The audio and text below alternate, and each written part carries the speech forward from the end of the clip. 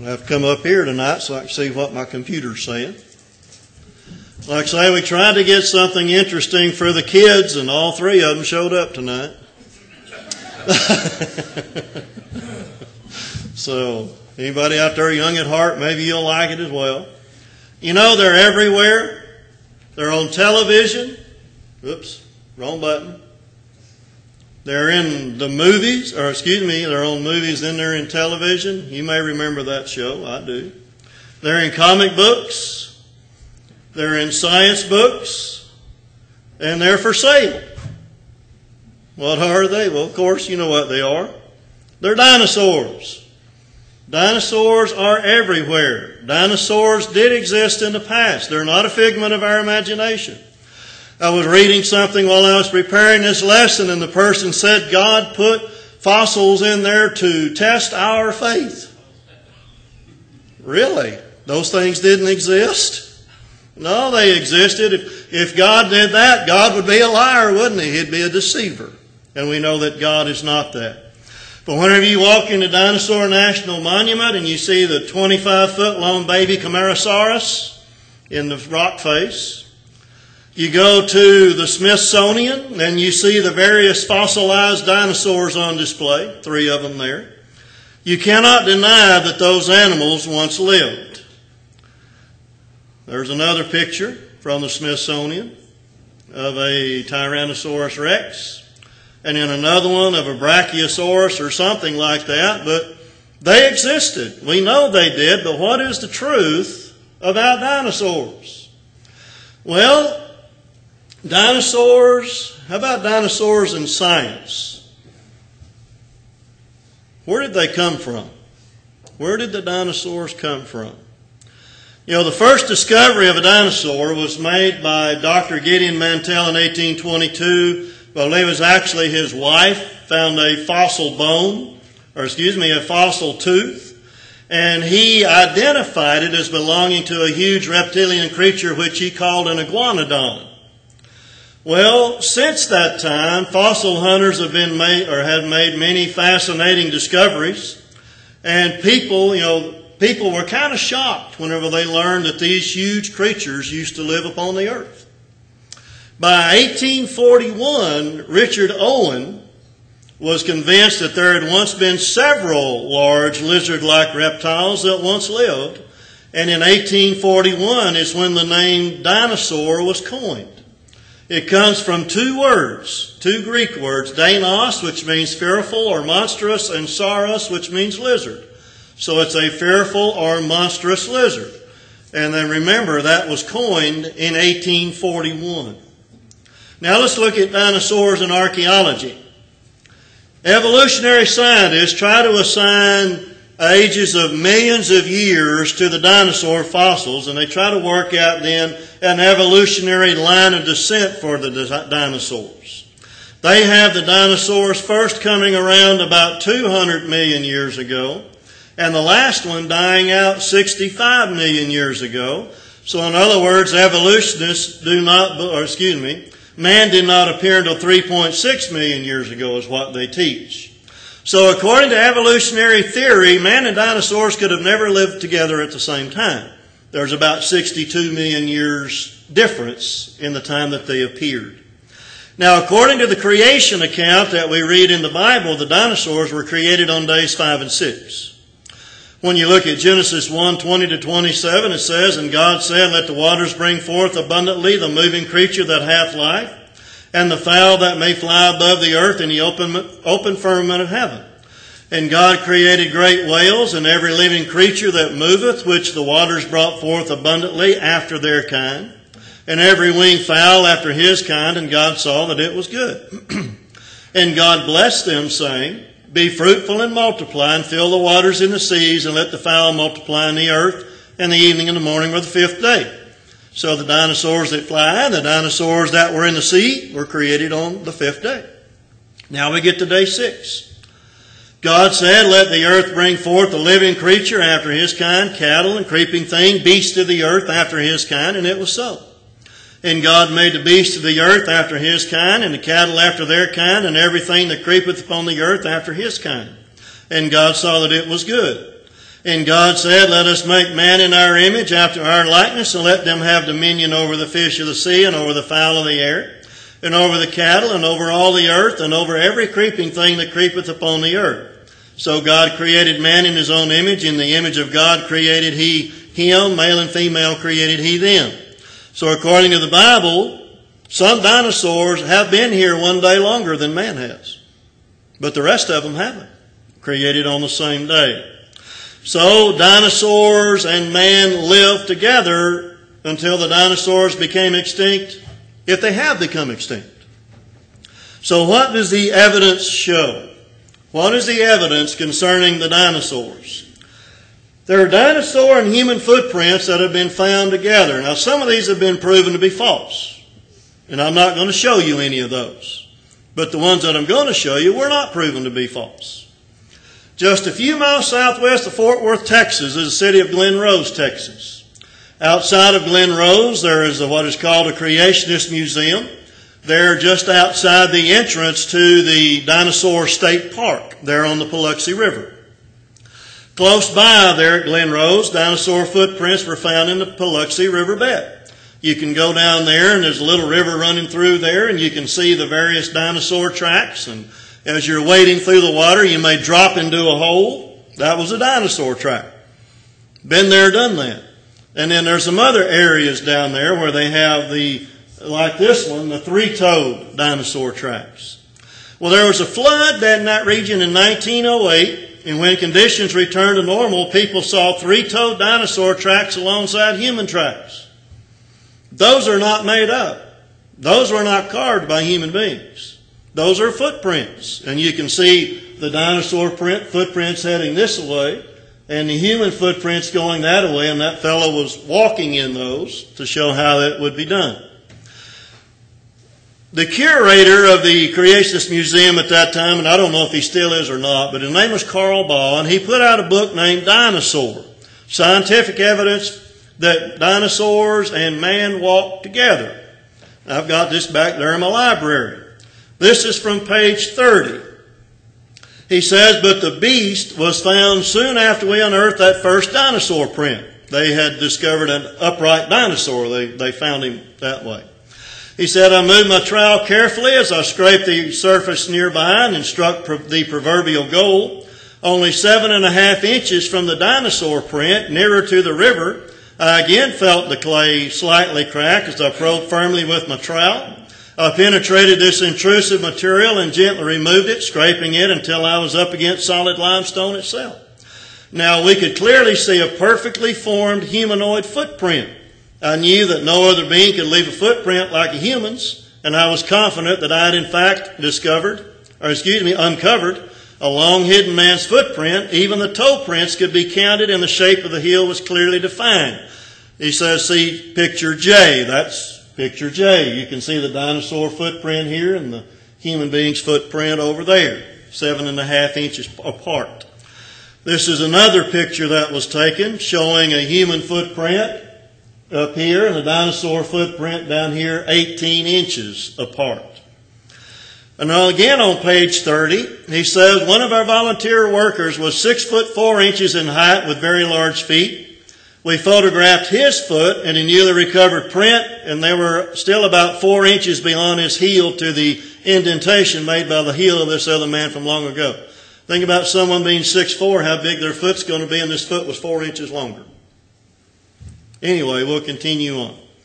He said, we could feel the imprint of the 5 toes in the man's instep and of his heel. We point out that this human footprint was at the same level as that of Mr. Tyrannosaurus Rex. They were contemporary, not separated by 100 million years or more. They were moving together, probably doing their best to escape the terrifying catastrophe all around them. They were quite clearly at the same level and in fact had traversed a fast-setting rock surface on the same day. Now I didn't give all of the next quotation, but you'll notice that the press was on hand to view every procedure, and the evidence was too clear to ignore. As a matter of fact, on June 17, 1982, the Fort Worth Star-Telegram had basically about a page and a half or a little over a page article on what was taking place down there at Glen Rose. This is from page 72 of the same book.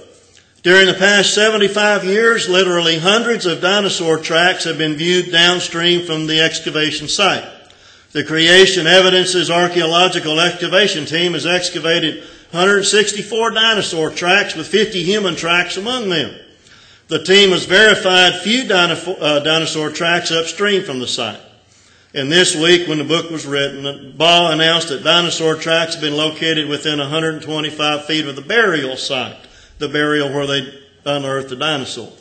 Some of these tracks are quite deep, with an angle inclining in the direction of the dinosaur burial point. This indicates to the excavators that the creature was laboring under advancing and surrounding amounts of clay and mud. Now, what would that come from? Noah's flood. More than likely, Noah's flood. Now we'll look at some other evidence. Dinosaur drawings on canyon walls. Dr. Samuel Hubbard was an honorary curator of archaeology at the Oakland Museum. He visited an area of the Grand Canyon called the Grand Canyon known as Havasupai Canyon twice in the late 1800s. All right, he made his third trip to the canyon in 1924. He found carvings of an ibex, an elephant, and a dinosaur. Do you see the dinosaur? Right here. And there's all other carvings around it. Hubbard wrote, the fact that some prehistoric man made a pictograph of a dinosaur on the walls of this canyon upsets completely all of our theories regarding the antiquity of man. The fact that the animal is upright and balanced on his tail would seem to indicate that the prehistoric man must have seen it alive. That's just a cutout of that blown up to give you a better idea of what it looks like.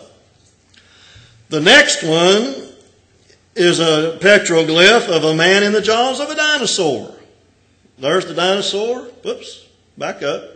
There's the dinosaur right there. And there's the man. At Natural Bridges National Monument, southeast Utah, on the underside of the third largest natural bridge in the world, there are petroglyphs believed to be from 500 to 1,500 years old. They're believed to be done by the Anasazi Indians that once lived there. What we're going to look at came from the Kachina Bridge. This is what it looks like.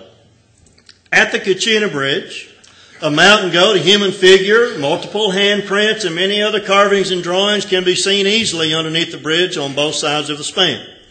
The most fascinating carving is that of a dinosaur on the right span, about 10 feet off the ground. It's not going to be real easy to see right there. There's the man right there, and right in here is where the dinosaur is. The next picture, well, I'll just circle them for you there. The next picture gives you a little blown-up idea. Here's the dinosaur, and there's the man. The next picture, the color has been enhanced so that you can see what they look like. Now, evolutionists came along and they looked at that and said, no, that's a horse. Looks like a horse, doesn't it? Horses' tails always drag the ground. But it gives you an idea. But notice it is in an upright, walking position. All right, how could humans carve such graphic illustrations of dinosaurs if they hadn't seen them alive? Remember, this was long before 1822. Now, dinosaur engravings. The Khmer civilization, we're looking at Cambodia now, once flourished in Southeast Asia, territory of Angkor. The Hindu and Buddhist kings of the 8th through the 13th centuries AD built majestic stone temples. In 1186, King Jayavarman began building the temple of Tai Prom, which ruins stand today in the jungles of Cambodia. They are intricately carved statues and stone columns that fill the temple monastery. There are animals, people, gods, plants, and many other decorative images carved on the columns. One of the columns is a carving that has a striking resemblance to a stegosaurus. Be kind of hard to see right there, but there it is. Here's a picture of it blown up. Looks like a stegosaurus. I know, it's got to be a horse. It's got to be a horse, right? The Carlisle Cathedral, founded in the 12th century in England. Richard Bell, one of the bishops of Carlisle in the 15th century, so we're looking in the 1400s.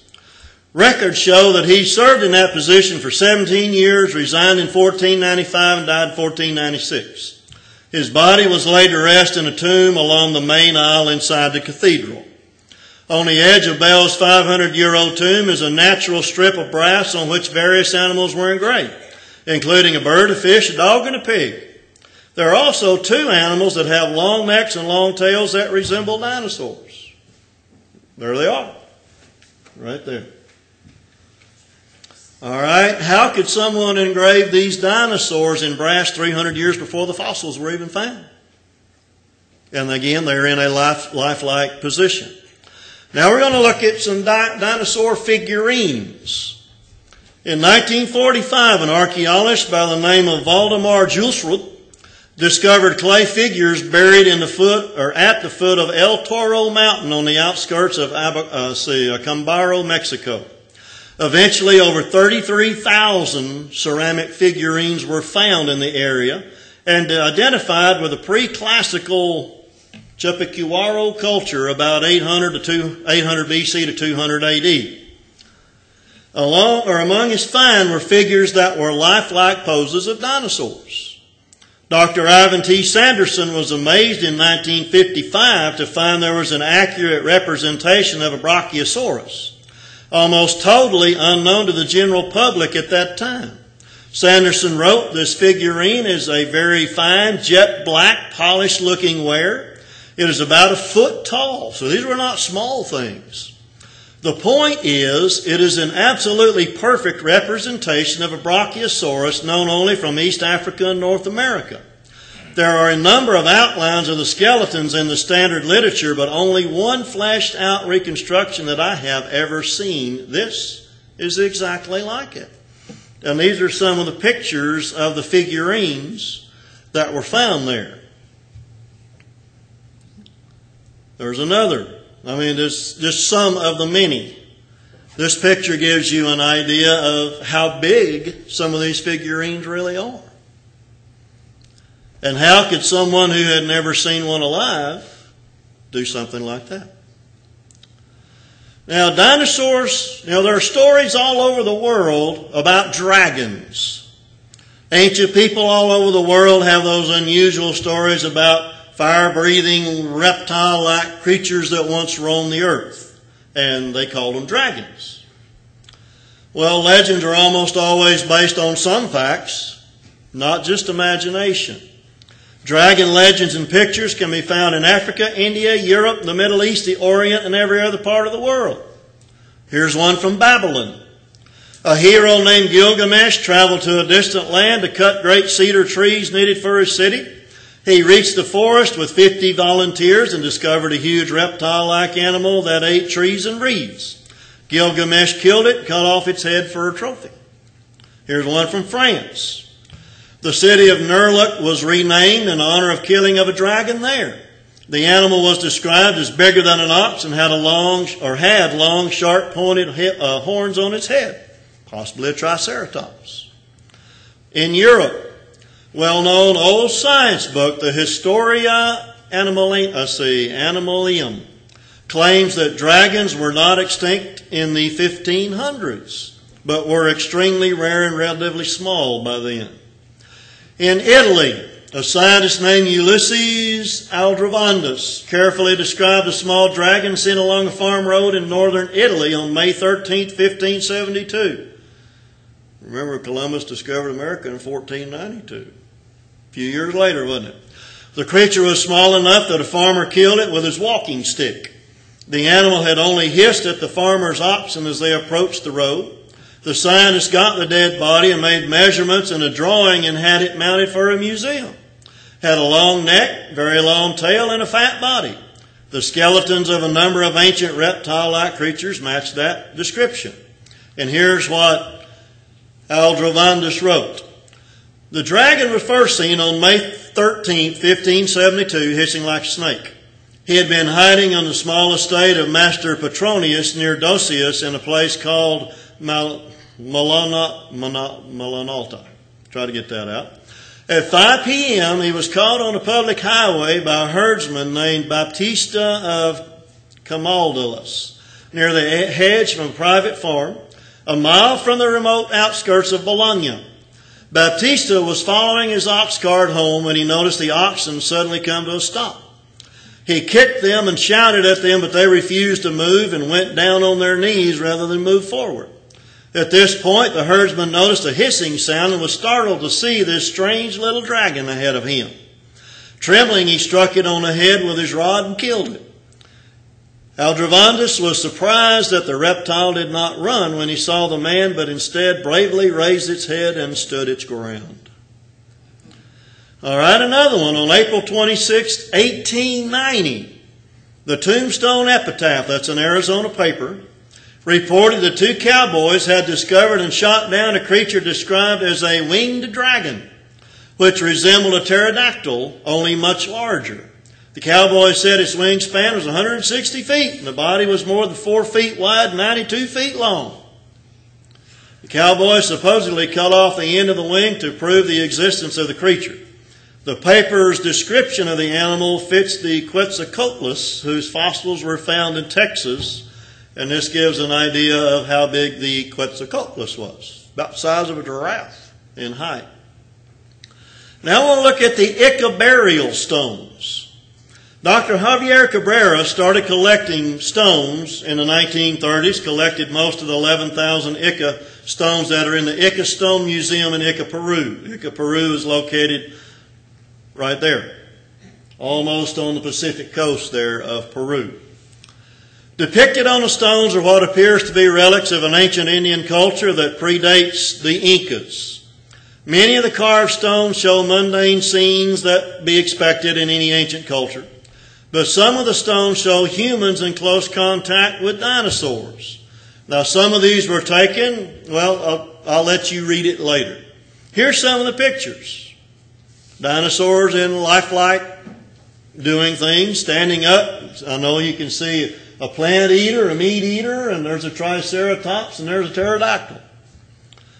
This one, that guy I don't think has a chance. He's got one dinosaur biting him on the neck and another about to eat his leg. This one, the guy's riding the dinosaur. That guy there is in trouble too. He's about to be eaten, it looks like. As is that one. Well, are they real or are they fake? That was the question. Evolutionists say every one of them is a fake, and some of them may be. But what you're about to see comes from www.creationliberty.com. He says a Peruvian jail sentence is almost the same as an American death sentence. They don't feed you, they don't clothe you, they don't help you in any way. If your family does not come to give you food and assistance, you will die in a Peruvian jail. Selling Peruvian treasures without government authorization is against the law, so when police officers brought in Irma, these are two people that were selling these, and Basilio, both said they made the stones and sell them. So they said they made them. Because if the two confessed to digging up the stones and selling them, they would be immediately thrown in Peruvian jail. Even Philip Coppens, who writes against the authenticity of the Ica stones, admitted the contradicting testimonies. He said when von Däniken visited the farmer in 1973, Ushuaia confirmed to him that he had faked the stones. But later on in an interview with the German journalist Andreas Fischer, Ushuaia claimed the opposite. They were genuine, he insisted, and he admitted to a hoax to avoid imprisonment.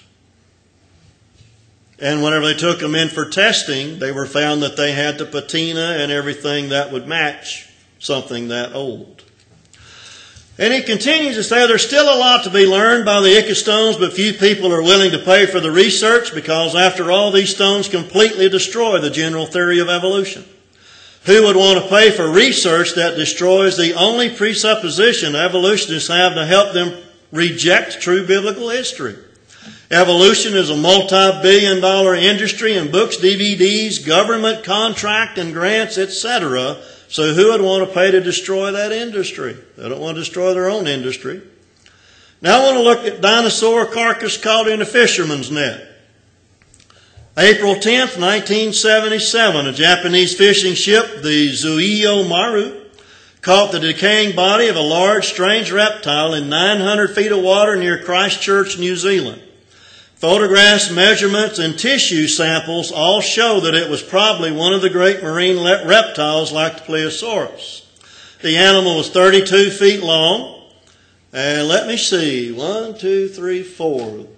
2 pews behind Bruce Higgins over there is 32 feet from the front of the table. Gives you an idea of that. 32 feet long and weighed about 4,000 pounds. It had 4 fins that were each about 3 foot long. The director of animal research at the National Science Museum of Japan said, "It seems that these animals are not extinct after all. It's impossible for one to have survived, for only one to have survived. There must be a group." These are some of the pictures of that. They did not take it back with them because they were a fishing ship and they didn't want to ruin their cargo. They'd have probably made a whole lot more money if they'd have brought that back with them. Well, the evolutionists will look at that and they will say that's a basking shark. That's the remains of a basking shark. That's a basking shark. That's a basking shark that's been beached. So whenever you look at that, what does it look more like? A basking shark or a Plesiosaurus? There's a fossil of a Plesiosaurus. Again, these are other pictures that were taken. The Japanese government didn't think it was a basking shark. They made a stamp to commemorate the catch. Not of a shark, but of a dinosaur. So, dinosaurs and humans did live together at the same time. But why don't we find the word dinosaur in the Bible? Are they there? Well, remember the word dinosaur is not found in the Bible, but there are animals that are in there that are the description, or fit the description of dinosaurs. You should remember that the word dinosaur was not invented until 1841. King James Version written in 1611. There is a thing called a behemoth, though, in the Bible. That word is found one time in Job 40, verse 15. When you look at verses 15 to 24, it says, "Behold now behemoth, which I made with thee. He eateth grass as an ox, lo, his strength is in his loins, his force is in the navel of his belly." Verse 17 is very important. It says, "He moveth his tail like a cedar." So his tail is huge, like a cedar tree. "The sinews of his stones are wrapped together. His bones are as strong pieces of brass. His bones are like bars of iron. He's the chief of the ways of God. He that made him can make his sword approach unto him. Surely the mountains bring him forth food where all the beasts of the field play.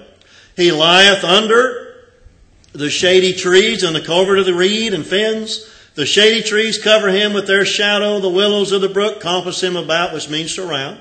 "Behold, he drinketh up a river. He hasteth not." He's not concerned. "He trusteth he can draw up Jordan into his mouth. He taketh it with his eyes. His nose pierceth through snares." If you look at those that have a footnote at the bottom, they'll say it's an elephant or a hippopotamus. How big is an elephant's tail and a hippopotamus's tail? Little bitty things. They're not like a cedar tree. Another creature mentioned in the Bible is the Leviathan. Leviathan is mentioned a few times, mainly in Job 41, and it is described as the greatest creature in the sea. Unlike a crocodile, this is what they say that was whenever you look at the footnotes, or a fish, it says it's useless to try to catch a Leviathan with hooks, harpoons, or anything else. Job 41, 1 and 2, "Canst thou draw out Leviathan with a hook? Or his tongue with a cord which thou lettest down? Can thou put a hook into his nose or bore his jaw through with a thorn?" Can you do that with a crocodile? Yep. Not with a Leviathan, though. Job 41, 7 and 8, "Canst thou fill his skin with barbed irons or his head with fish spears? Lay thine hand upon him, remember the battle, do no more." In other words, when you battle with him, you're not going to do any more because you're going to be dead. Job 41, 18 and 21, "By his neesings a light does shine, and his eyes are like the eyelids of the morning. Out of his mouth go burning lamps, and sparks of fire leap out. Out of his nostrils goeth smoke as out of a seething pot or a cauldron. His breath kindleth coals, and a flame goeth out of his mouth. You ever heard of a fire-breathing dragon? Job 41:27-34. He esteemeth iron as straw, brass as rotten wood. Arrow cannot make him flee. Sling stones are turned with him into stubble. Darts are counted as stubble. He laugheth at the shaking of a spear. Sharp stones are under him. He spreadeth sharp-pointed things upon the mire. He maketh the deep to boil like a pot. He maketh the sea like a pot of ointment. He maketh the path to shine after him. One would think the deep to be hoary or gray. Upon the earth there is not his like, who is made without fear. He beholdeth all things. He's king over all the children of pride. The Leviathan may have been a Kronosaurus or something like that. Kronosaurus, 33 feet long, 7 tons. I think that's a big creature. The blue whale, 98 foot long and 170 tons. Largest creature ever lived, blue whale. That animal was still around when King David was alive, about 1000 BC. Psalm 124:26, there go to the ships there that is that Leviathan whom thou hast made to play therein. David wrote that. So what happened to the dinosaur? They played with the ships, went to throw. What happened to the dinosaur? Where did they go? Evolutionary science has come up with several theories. The main theory is that a large asteroid hit the earth, resulting dust cloud choked out the sun, and all the dinosaurs died of starvation. That's the main theory on what happened to them. Well, it appears that most dinosaurs died out in the flood. Noah did keep some alive on the ark that were able to thrive in a vastly different world after the flood. You find very few pictures that have dinosaurs going into the ark, but God could have had Noah take in young dinosaurs. They didn't have to be 40 foot tall. They could have been young. And besides that, the ark was 450 foot long, 70 foot, 5 foot wide, and 45 feet tall. They would fit real easily. Well, after the flood, many parts of the world became too harsh for dinosaurs. There were deserts, cold, extreme heat, such things as that. But humans and dinosaurs have lived together since the creation week. If you believe that Jesus Christ is the Son of God, then you can believe that humans and dinosaurs have been here since the beginning of time, about 6,000 years ago. 2 Sundays from now, we're going to look at how old is the earth. Jesus created the dinosaurs. He created the humans. And he said humans have been here since the beginning of the creation. Mark 10:6. But from the beginning of the creation, God made them male and female. Talking about men. Man and woman right there. All right. That's it. If you have any questions or comments, we might have about 2 or 3 minutes. I don't know.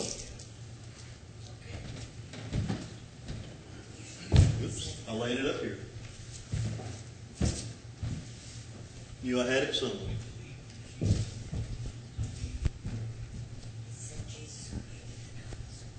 I think it's over in New Zealand. They have a what they call a Komodo dragon or something like that. It's not New Zealand. I think it's in some tropical island. Yeah, it gets pretty good size. Yeah, it does. It's a meat eater too. If it went for 1,000 years, how big would it get?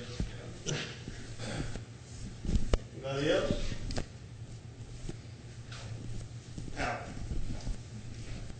I heard a movie of How to Train Your Dragon 2 and How to Train Your Dragon. Stuff like that. It's all about like people riding dragons all around Burke and everything. Yeah. I saw a picture of him riding a dragon, didn't we, on there on one of those big stones. Anybody else? Well, there may be dinosaurs out there that big, and they may be just Komodo dragons, things like that too. They live that long. Reptiles continue to grow all their lives. The Loch Ness Monster? Yeah. I mean, people might just be, quote unquote, seeing stuff. Yeah. I like what the evolutionists do. Whenever you go and read about stuff like the Ickastones and that, the evolutionists group that with aliens coming in and starting mankind and stuff like that. But again, whenever you read the evolutionary writings on it, they don't give any references for the proof for the things they say. Most of the writings that I read, they would say stuff, but they would never reference who did it. Don, Barbara wants to know why evolutionists don't want to believe that. Why do evolutionists don't want to believe that? They don't want to believe there's a God. Because they'll be held responsible for their actions if there's a God.